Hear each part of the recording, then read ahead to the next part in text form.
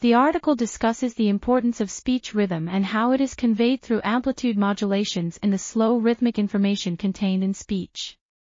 It explains that listeners rely on this information to understand place and manner of articulation, segmental information, and speech rate. Neuroimaging data shows that ongoing cortical oscillations phase lock to low-frequency information, 4 to 8 Hz, in the speech envelope, which helps increase sensitivity to relevant acoustic cues. The article suggests a framework through which neural entrainment to speech rhythm can explain effects of speech rate on word and segment perception. It also proposes that lateral anterior temporal cortex functions in a domain-general fashion to support ongoing memory and integration of meaningful input, forming the foundation of a rhythmic hierarchy supporting spoken language.